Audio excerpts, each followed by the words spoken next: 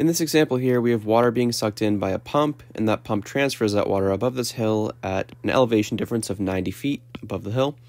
We're told the mass flow rate of the water is actually going to be 10 pounds per second, and we have no kinetic energy, no change in temperature, no change in pressure on either side of the pump. And then we're also told that the power required by the pump is 1.68 horsepower. So what we need to do is we need to find the rate of heat transfer between the pump and the surroundings, also in horsepower and BTU per minute. So here we have a schematic. I just simplified it a little bit just to show you a more simple visual. So you have the power coming in at 1.68 horsepower. You have some sort of heat transfer. We don't know what it is yet. And then the pressure, temperature, kinetic energy are equal. Change in elevation, Z2 minus Z1 must be Z2 minus Z1. Z1 minus Z2 would be negative 90 feet, and then the mass flow rate of 10 pounds per second. So the easiest way to find the horsepower of a single inlet, single exit control volume would be using the energy balance equations. Remember that you have 0 equals the heat transfer minus the power plus the mass flow rate times the change in enthalpy H1 minus H2 plus the velocity change of V1 squared minus V2 squared, and divide them both by 2, plus, sorry for this broken equation here, plus the change in potential energy, which should be the gravity times the change in elevation of Z1 minus Z2. It's always what comes in minus what comes out. So it's always 1 minus 2. So this is your equation here. Luckily, we can simplify this a bit. So we're looking for the heat transfer, so we're going to keep that as is. And then we were given the power, 1.68, mass flow rate also given.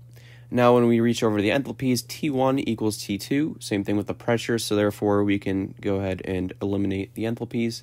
And then the kinetic energy is also conserved here, so we don't have any change in velocity, it's negligible. So the only thing we have left is the change in potential energy. So now if we simplify this, we'll have 0 equals the heat transfer minus the power plus the mass flow rate times the change in elevation, Z1 minus Z2, or the potential energy. So now if we solve for the heat transfer, we'll have that the heat transfer Q dot equals the power, W dot, minus the mass flow rate times the change in gravity times elevation, Z1 minus Z2. Now if we start building our equation here, we'll have that the heat transfer equals the power, which was 1.68 horsepower. Make sure you keep a negative sign on the front though, because it's a power requirement, not a power generation device. So negative power minus the minus the mass flow rate, 10 pounds per second. And multiply that by the gravity. We were told to just use 32 feet per second squared, so we'll just use that. And times the change in elevation. So we have Z2 minus Z1 equals 90, so therefore Z1 minus Z2 must equal negative 90 feet. So now before you carry out your calculation, notice that the power is in horsepower, and then this whole mess over here is in some other unit. So we just need to make sure that both units are in horsepower so we can actually add them up together. So it looks like if we were to multiply this out, we would actually have pound mass times feet squared per second cubed. By the way, I would actually recommend that when you're using English units, you get in the habit of writing pound mass and pound force where applicable. So the mass flow rate here is actually pound m for pound mass. So essentially what we need to convert is we need to convert from pound mass feet squared per second cubed to horsepower. So the easiest way to start this conversion would be to first break down the horsepower. So a horsepower, 1 horsepower, equals 550 foot-pound force per second. And it's important to differentiate between pound mass and pound force because they're not the same thing. So now what we need to do is we need to break down this 550 foot-pound force per second. Remember, 550 foot-pound force per second equals 1 horsepower. So now 550 foot-pound force, also known as 1 horsepower per second, equals 550 times 32.2 foot squared pound mass per second cubed. So all I did here was, if you recall that 1 pound force, a single pound force equals 32.2 pound mass feet per second squared. If you could see that, I multiplied a foot by a foot to get a foot squared, and then the second squared times a second gives you a second cubed, and the pound force turns into a pound mass. You do have a conversion factor of 32.2. So this whole thing right here, this 550 all the way down here, that all equals 1 horsepower.